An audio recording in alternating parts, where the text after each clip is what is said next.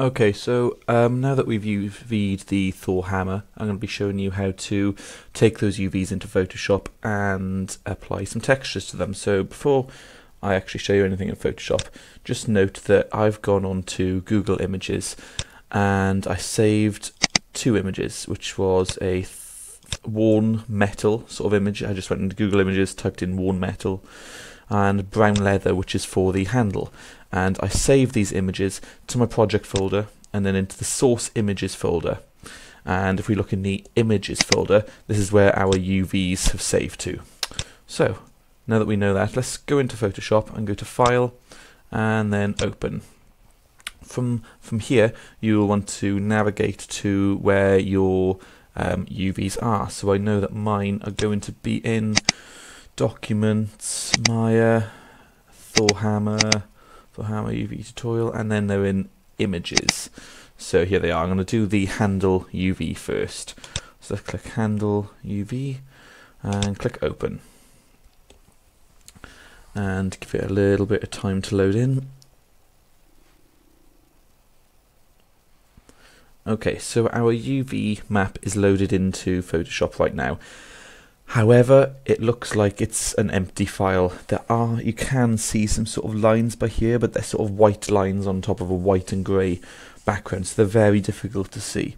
And the reason it's done that is because it just does that when you save as a PNG. I won't go into that now, why it's actually doing it, but just it's because we've saved it as a PNG.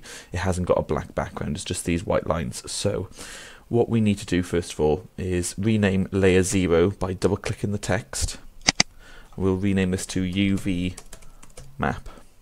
And now we need to put a black paint layer below our UV map so that we can see the white lines on top of a black background. So to do that, I'm going to hit this new layer icon down here. It looks like a post-it note, and you can see we've now got layer 1. So double click the text again and call it black BG, and BG just means background. So once you've done that, you then need to get the paint bucket tool, and if you can't see it, it may be behind this gradient icon by here. And to get to the paint bucket tool, just hold your click down and a pop-out menu will come, and just select the paint bucket tool. And then I've currently got a red selected, so just double click that and you can just come in, select a black, and now we can make sure we're on the black background layer and click in there and fill it with black. Now the reason we still can't see that UV map is because we've got a completely black layer on top of our UV map.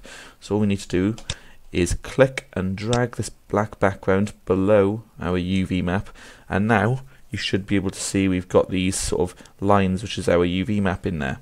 So it's all starting to come together. We now know what's going on. And if I remember from when I was UV mapping, I know that these faces are the sort of handle area, and so is this set of small faces. And then this part is the sort of underneath of the hammer. So I know I need sort of leather textures on these two bits, on these two shells, and then a sort of, the metal texture on this set of faces, the shell.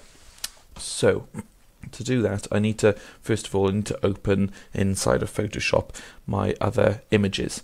So I'm going to go to File, go to Open, and I'm going to come out of Images, and I know in Source Images is where I've saved these images.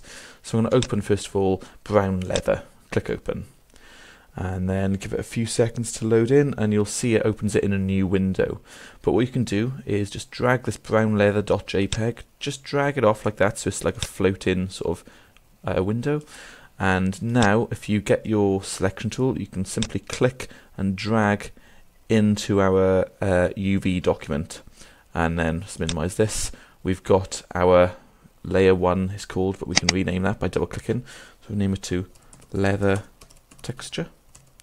So we've got that inside of here now, and we just need to simply select the image, and we need to scale it down because it's a bit too big at the moment. So if you can't see these sort of arrows, if you make sure Show Transform Controls is on, and then using Shift to keep it uniform, you can just scale down.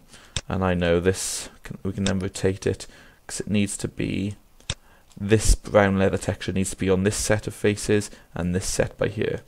So I'm just gonna do this. like so, and hit enter. And to make sure it's on these faces as well, I'm going to get my leather texture, drag it down to the new layer icon, and all that'll do is it'll duplicate it. So I've now got leather texture and leather texture copy, but you can't, nothing changes in our sort of viewer because they're on top of each other. So if I just click and drag, you see we've actually got another one. So I'm just going to scale this down just a little bit and put some of that texture onto these set faces by here. So now that that is done, I'll just rename this to leather texture 2. We also want the metal texture to go on here. So if we go file, open that worn metal texture, and repeat the process. So we'll break it off so it's just a floating window, and we'll click and drag into this document, and let's minimize this. And now we just want this to appear. We can scale down if we want to. We just want it to kind of appear on this set of faces. So something like that is going to be fine. I'll just quickly rename it to metal texture. And if we were to turn all of these off, you can see turning them back on where each one relates to. So all we need to do now is make sure when you're saving it that there's no, some people like to put the UV map on top of their images so you can kind of see those fine lines by there. If you do that, that's absolutely fine. Just make sure that you turn this little eye icon off so that when we export it we don't get those sort of lines onto our texture, because I'll just put it back on model. So we need to now save this out. So I'm going to go to File, Save As, and then I want to save into my source images folder. So I'm going to call it handle texture, and I'm going to save it as a Targa file. So handle_texture, click save, and then you'll have this little pop-up window. 24 bits is fine, just click OK. And now that's that texture done, which is brilliant. So I know I've got another part to my hammer, so I'm going to open that UV. So I'm going to go File, Open, and it's in my Images folder, and it's Hammer Main UV. So click Open. And again, it's there are actually lines in here, but it's difficult to see them on a white background. So I'm just going to rename this, double-click Layer 0, Text.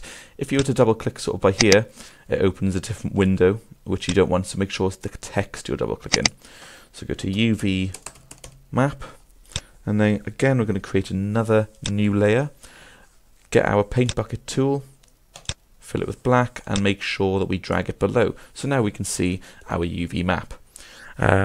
Rename this to black BG, BG meaning background, and we've already opened, we want the metal texture on here, and we've already opened that. So if we just go down to here, we've got worn metal, click that, and now like we did before, we can just click and drag it into our workspace.